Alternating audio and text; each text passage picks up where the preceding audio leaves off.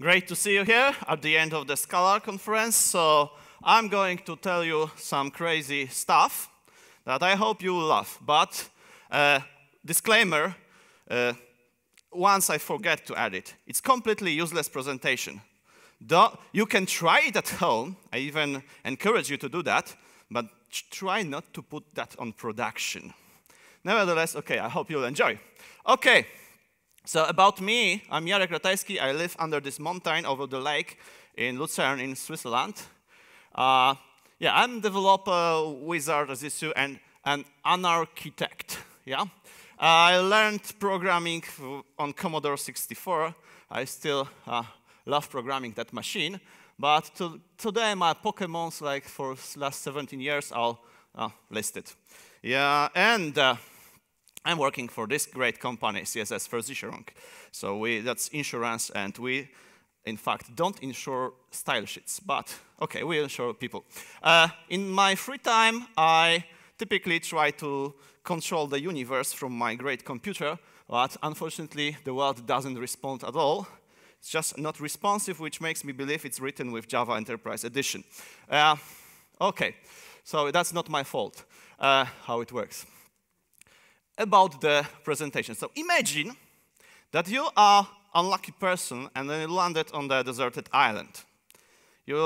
And your problem is to survive or maybe get out of this island. So what would you like to have with you? What kind of thing?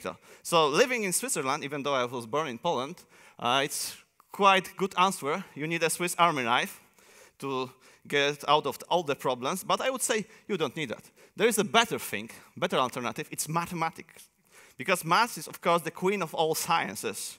And because of sciences, it's queen of all engineering stuff. So if you have mathematics with you, then you can do everything, believe me. So, but okay, mathematics is a complex stuff. You need numbers, functions, etc. It's like do you really need to take with you so many books? Yeah. But there is a hack for that. You need only this thing, Lambda. That's something that you can build all the mathematics from that, and I will show you that. So, what is a Lambda? It's a building block of some language. Let's call it language. And it's really like, you know, if you go to the Wikipedia, you will read a great article about that, but it would be like that. Oh, all the mess with equations, yeah, because that's the way the mathematicians encode their knowledge, so that we cannot decipher it. But I will help you that, and let's just think that we have only one very basic thing, define functions. So such thing that we can do. We have a possibility to define functions. And mathematicians write it like this. Lambda from x is a variable, like argument of function, dot, and then the expression. So what it does, like sinus function, whatever. And then what you do with functions, you apply them. They are eager to be applied to something. Yeah? That's cool stuff about functions. So that's the second thing we need. They have in fact, they have those operations have their names, but we don't care about it. We are not scientists here. But we have only that. So let's recreate this situation. We are on the deserted island, but yeah, before I go to that, that's how it can look in Scala. Now it's more understandable. You have only this trait. A function has an apply, takes something of lambda and returns lambda. Right? So how constrained is that? You don't even go from one trait out. Okay, so let's imagine we've landed on a Scala with deserted island. So we Scala with nothing. So we don't have jars from internet. Oh my God. No Stack Overflow code. Yeah? We don't have Scala collections. We don't have Scala utils, whatever. And we can't even use Scala, boolean, int, whatever there is. Yeah? Oh my God, nothing. Only this trait and the basic syntax. Yeah? And one exception only for this presentation. In order to show you something on screen, I am using small library that doesn't change the way it works, only makes you translate the things I am showing to the mathematical terms, so that you can later, for instance, compare it to the Wikipedia stuff. Okay, so that's this exception. And yeah, you don't have anything, yeah? It's just broken. No, don't worry. Yeah. Just wanted to simulate that everything is broken from that moment. Okay. So, okay. So we've landed with this Scala. Okay, let's try if it compiles. So we have oh, sorry for that. Sometimes my crazy computer doesn't work that well as I want. So I'll do whatever every programmer is doing when he writes not that good stuff. I will restart the system. And I will, maybe write this, print ln, hello Scala to see if my system works. Yeah. I am Java developer every day. You see it by this semicolon. Okay, let's wait a moment. Let's everything restart, and then I will write real thing. So we have to work with lambdas. So what is the basic lambda we can write? You know? Oh, don't be scared. Oh, print. Oh, yeah. You see, I'm very bad, but it's okay. It worked. Yeah. How cool! It worked. So I won't fix it. I will make the real code. Like maybe, what's the basic lambda you can write? The easiest function you can have. Identity. So let's write identity like this. It's a lambda that takes x, returns x. No surprise here. So we can, with this smart display package, we can display it in a mathematical way, like, oh my god, this. Does it work right now? Come on. Yeah, it works. So you see it's translated to the mathematical stuff you see on the Wikipedia. Okay, so, but can we go farther from this identity? So I don't have that much time, so we won't be guessing. I show you. We can, in fact, do something. I can write this funny lambda. It takes an x, but it returns, this. And then let me print. So it's basically the lambda that returns another lambda. And it is even more funny. The lambda is a function that takes only one argument. But this way of writing it makes it a function at the end. Effectively, it's a function of two arguments. It takes an x, and then they return another lambda that takes y, and still returns x. Yeah, it's so crazy. Because of that, it's funny lambda. Okay? So we've displayed it. Okay, but where does it go? So let me write another lambda, which, by the way, is the same. I will call it a true. There is a reason for that. Yeah, it's true. And I won't display it because it will be displayed the same. So let me write this lambda. Yeah, it's a false lambda, okay? Let's see if it works. Please do work. Okay, we have a true lambda and a false lambda. As you see, the false lambda is very interesting because it's simply a lambda that takes an x and returns identity. How cool. So we are already reusing something, but okay, we don't see that, but let me do this. And lambda. There is a reason why it's called like that. And lambda. And I can even display it, but no worry. Let me do something interesting with that. Result 1.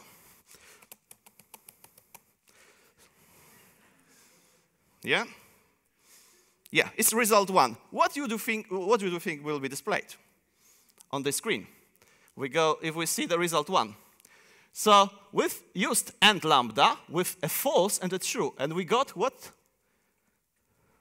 False! How cool! It seems that we have and function that is even working. How great! So let's check if it really works. Maybe I can write a true here. Oh, come on, please, please. And you see, it returns something like a true. And by the way, it doesn't matter how the lambdas are called. So I had this funny lambda here. Or I can even write in place. Funny has the same definition as true, so it still returns true. Oh, how cool. I have working and definition. So some basics in Boolean logic. So let me write maybe this, or lambda, because let's make it complete. I have or lambda. And I write or with a false and a true. And of course, you should believe me. What happens? What happens? Yeah. If I print result 2, let's see. Result 2 is how cool. It's true. It really works, and you can even find the same definitions. By the way, how false is defined, how true is defined, it's not given by some, I don't know, greater being is a convention. So you can build with Lambda calculus alternative conventions where false and true, for instance, look completely different, but it's the most popular one. You will find it in Wikipedia. It's called church encoding of boolean. Okay, so to make it complete, we can define a not function. You see, not looks like this. Not false is what can be not false, yeah? What can be not false? Oh, I think, it's true. How cool. Do you believe me it works? You can check this code. That's not a problem. It's really, the encodings are on Wikipedia, and the library I'm using, I will show you the link at the end to display it. But it really doesn't matter. You don't have to display it to be working. Okay, so let's go to something else. Okay, so booleans are easy. Only 2 of them, false and true. Come on. We need the real stuff, the natural numbers. Okay, we won't escape a deserted island without natural numbers. So how to construct natural numbers? There is a trick for that, another convention. And you see, how do encode 0? I can tell you that there is a language which really established the convention. What is 0? 0 is the same as a false. So it's from C. No, in fact, it was created before C language, but I think they were inspired. It's called, so our 0 is you see, is some lambda that takes an argument and returns identity. It's really the same as false. And by the way, the letters I'm using are only by convention to make it easier for you to compare it to Wikipedia. I can use any letters I want, but I will use this one. And by the way, it will be displayed with f because I'm writing here this helpful function with f, nothing more. So this is the 0. And let me define 1 as this, okay? Just definition, that will be my 1. And maybe I will define 2 as this. And you should see at the moment the convention. I will apply as many times f as the number I'm trying to represent. So because of that, I can create even the very important function, so that would be 2, I'll display it, but the very important function is successor. So the next one. So I'm taking some n, it is the already existing number, and what I do, I'm taking some f and x, it means in the fact I'm returning something that is a number, and then I simply make one another application of f. It's like here. So it should, if I print it, successor, it's just a lambda, so I can print it. Now, no fancy tricks here, but right now, let me display successor of 1. What it is? Okay, what is a successor of 1? At the end, as you see, successor of 1 has 2 f's. It means it's the same as 2. So it's working. How cool. It's very easy. You can really debug it. Maybe let's see what the successor of 10 is. And right now, I'm introducing some helpful function. In order not to write this f here, I had this in some utility function, cardinals from integer, but basically it returns, this is this helpful stuff here that's not really needed, but I'm using it to make it easier, that it returns such lambda that represents 10. Yeah, I could write it here on hand, but it will be really boring. So I can have successor of 10 that will write it, but I am starting to define something interesting, plus. So if we have successor, we can define plus easily also. So plus looks like this. Oh, could you really repeat it on a deserted island 3 at night? I wouldn't say so, but just learn this. It's really building blocks. So that's the definition of plus. And then you have plus, we can display it. It's just another lambda. And if we have plus, we maybe use it. So A and B would be created from integers, but in fact, those are lambdas, so 6 times f applied, 7 times f applied. In fact, that's behind. So we'll display it. It's like this. And yeah, plus A and B. What would that be? What do you think? What do you think? Plus A and B. By the way, we'll also see successor of 10 is working, plus and A and B. Oh my God, how many Fs? Can you count it very quickly? Okay, probably you don't. So I built another function that's simply to make it me easier to count it, that's simply cardinals to integer takes a lambda and returns Scala integer, so JVM integer. So I can display it right now. We should see 13. How cool, it works. So we have working plus. Okay, plus is easy, you may say. So maybe multiplication. So, oh, you have it. Let me just do it. Multiplication this way. How cool. So I can display multiplication as an operation. It's just a lambda. So as you see, numbers are lambdas, operations are lambdas. How cool. Everything in this language is lambda. How smart language, almost Clojure. Okay. Okay, sorry for that. So I will display multiplication of A and B, and we'll see so many Fs. But it in fact makes 42, which proves it's correct, because it's a good number, yeah? You can see it. A and B was 6 and 7, so it works. But you may say it's always this forward mathematics, plus and multiplication. Let's do something more complicated, yeah? So I have still like a lot of time. So let's do complicated stuff. So I will start with 9. I will need a bigger number and define the predecessor. So decrementation. What does it mean, one less? So you see, I can write it with one hand. Come on, it's so easy. It's so easy. So easy, so easy. Oh my God. And then I write it, yeah, this, oh my God. And then let's see, what's the a 9? It's like this, and what's a 9 minus minus? So it's with, I write here predecessor and a 9, and let's see. We should see something, yeah, how cool. Yeah, it's green, so it means, yeah, 1 F less. It means it works, really.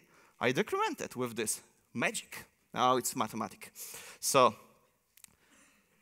now it's even more crazy. So we have numbers, we have operators. What if we can define if? What's an if? It's a something that takes 3 arguments. Takes a condition. Let's write it with C.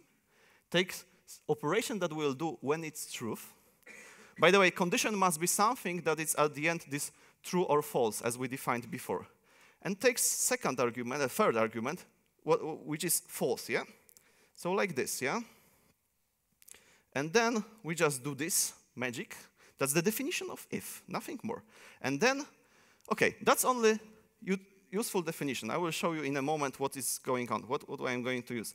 Then I can define this operation. It's 0. I take some number, and by the way, what is boolean false lambda? It's again to not repeat every time this a from y. I create function of y that returns lambda from x that returns y. I have it in static values, false lambda, true lambda. By the way, this package originally comes from Java. You see, it's even possible everything that I write here with Java. And I have these 2 utility lambdas. They, in fact, are those. One is if, and second is 0. So it's a condition that if applied to the number, as on the previous screen, will return me false or true. If it's 0, it will return true. Okay, now very important stuff. Magical math. It's really the most crazy stuff in this lambda calculus that was discovered. So I'll write this operator, autocall. It takes an x and returns x applied to x. For me, it's the most rude lambda I can show you, because it's really like somebody is coming and you say, do it to yourself, yeah? Really, how bad? But okay, that's mathematics, doesn't have to be polite. And right now I'm writing something like y. And in fact, this is a known convention. It's something called y combinator or fixed point operator, yeah? It's like defined with like this, with autocall, and this is magic thing. What's the problem? The problem is, with lambdas, if you try to do something that's a more interesting operation, you see that you cannot use recursion. Why? Because when you define a function in Scala, or any language, function, for instance, Fibonacci, you can, inside of the body of this function, call Fibonacci recursively. For you, it's obvious, yeah? But with lambdas, there is a problem. If we define this lambda if, inside of if, we cannot use if because that's a value that's not yet defined. Compiler will tell you, oh no. And lambda calculus say you, oh no. So we have to work somehow this out. And the solution for that is this fixed point combinator that you produce some other function that is a precursor, some factory of the function, and this magically converts it to recursive function. You will see how it works. So let me define this function g. You should guess what is this. Take some r. By the way, it doesn't matter what is this. This is a very technical argument. And then I will use this.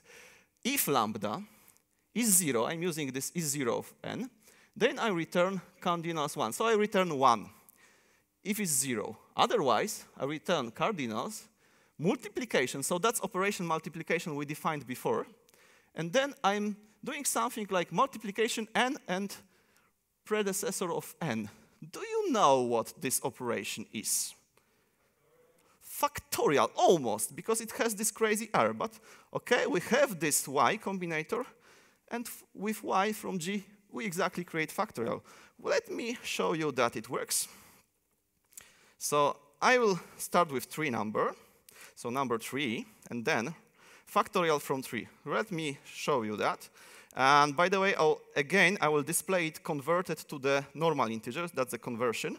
Yeah. So not to spoil the, yeah. So you see, factorial of 3 is 6. Ah, come on, that was easy. It's probably somewhere stored. So let me do it more complicated. I will maybe do it with 7. How cool. Right now, take your calculators. Oh my God!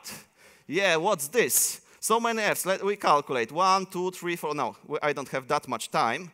But at the end, you see that's 5,040. It's probably the correct number. I don't really. Who checks it? Who knows that's correct? Yeah, great. Thank you. I believe you because otherwise this presentation will be useless. Yeah. Okay.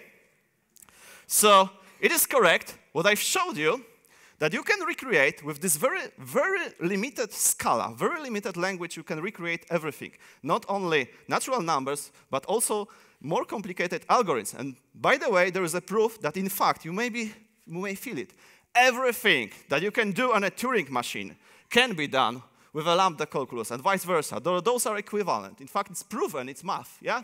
So for your colleagues, because of course not for you, there is no excuse anymore. Everything can be done purely functional. Because, come on, we can do it with such a limited language. Of course, you can do it better with Scala, which is so rich in features, and you have all those libraries. It would be even better. So, yeah, that's an answer for all those skeptics about functional programming. But that's not the end of this presentation. Yeah. So, what can you use that more, yeah? Yeah, of course, this lambda calculus is a language that's so cool that it works on paper. So I've shown you how to do it with Scala, but it really works on paper. So of course, anytime you are in a pub with your friends, should you have some, and you can impress them, just, showing them lambda calculus. How cool, yeah, would that be? And then you will get some free beers, so both tricks, you know them. They are dangerous. Lambda calculus is not dangerous as this. Okay. So, but there is something deeper. I call it Holy Grail. In fact, it was like 100 years ago. Okay, not 100 years ago, but mathematicians were looking for something like Holy Grail. It was called Entscheidungsproblem. So, because, look at this. If we can write if was lambda, conditions were lambda, everything was lambda, maybe we can represent any theorem that exists as a lambda expression. And maybe then we'll create algorithm. How we create algorithm? As another lambda. Yeah, we'll rewrite it like. So maybe we can create very great lambda that will take another lambda and just simply say, is it true or not? So we'll like Pythagoras theorem or Fermat theorem, and just we'll tell it and evaluate it as well. Is it true or false? We've seen it works. It should work. So why not? Then we'll have automatic problem solver, generic problem solver, solves all the mathematical problems. Any theorem you put, it will just say it seems to be false or it seems to be true. How cool would that be? Now the problem is, I can show you. It doesn't really work because there are some nasty lambdas. I told you already there is this nasty lambda called autocal for me, but then we can create even more nasty called omega. And this is autocal code with autocal. What will happen? What do you think if I just run this code? Oh my God, Yeah, you see it's blinking red. It doesn't work. So Stack Overflow, it's exactly what happens. So basically, there are some nasty lambdas that cannot be analyzed by another lambdas. And by the way, that's the same problem that you cannot build Turing machine that will decide if another machine program is stopping. It's just same problem. And so, yeah, how bad? It's even proven by Church, the creator of lambda calculus, proven that, oh, come on, there is no such lambda. How bad? And so maybe we are on this deserted island with wrong tool. Maybe you can have a better tool. Yeah, I don't know, we'll build, what can we build our world? What is a better alternative to lambdas? Tell me. Types, of course. It will make difference. Now, maybe, I don't know, apples, whatever. You may wonder, by the way, that's a good thing. I found that on Stack Overflow, they still are working in C# to find this function that will take two lambda expressions and find out if those are equal. How cool. So mathematicians proven it cannot be done, but people on Stack Overflow, I think they are very close to the answer. Oh, come on. But the problem is, it's proven, and no matter what you take, golden hammer, silver bullet, whatever, any formalist, whatever you build, whatever you take, it's proven that it cannot be really working this well, this way. Kurt Gödel, in fact, proven it already a long time ago, even before lambda calculus was finished, so that no matter what you take, you will not have this generic problem solver, because there always exists some theorems that you cannot decide inside of theory if they are true or false. Okay, but so I'm almost at the end, so no worry. For some of you that would like to try it at home, I haven't touched a lot of complicated stuff. Like, for instance, this. This was untyped lambda calculus, the easiest thing to show on stage. There's a typed lambda calculus that looks not that bad, but not that good. But the thing is that typed lambda calculus is something that stays behind all the functional languages, strongly typed functional languages, so you can read about it. And I haven't touched this problem. This is very interesting, lazy and eager evaluation. So if you define this lambda at the beginning, this apply takes lambda, return lambda different way, you will have more power if you do it with call by name. But that's other story, would complicate the things. So just to warn you. And so, but of course, we are on Scala conference, and everybody loves in Scala to do everything on type level right now, not a runtime to type level. So, of course, you will find in internet the same thing that I today showed you with runtime can be done on type level, because type level in Scala is type system is Turing complete. So those are the guys because of that do this. You can read about it because, of course, you don't want these long stack traces. You'd better have these long compiler errors. That makes sense, yeah. So, but it's a nice trick. And yeah, if you would like to read more about this topic, Wikipedia is, in fact, what I've shown you, allows you to test stuff on Wikipedia easily. You can use this package, badlam, that I use today to display lambdas. By the way, it's proven that it cannot work. Sorry for that. It's proven. I can prove you that. But it works on simple lambdas. There is a good blog with C# version of this, Dixon's blog, and he goes very, very deep in a lot of stuff. So if you are interested in lambda calculus, this blog covers it very, very deeply. And this presentation, you can even see it in Java, because then the code is much, much longer, so you have more time to really understand it. Yeah. And OK, that's I have forgotten the book. The book, The Emperor's New Mind. That's a book that inspired me a long time ago to go deeply in the mathematics. It doesn't really cover lambda calculus that much. It covers, for instance, Turing machine, but it's very inspiring. Because of that, I put it on the slide. So if you would like to go into that crazy mathematical stuff, that is good and really entertaining introduction. OK, so thank you very much. Should you have any questions, then come to me later here. Thank you.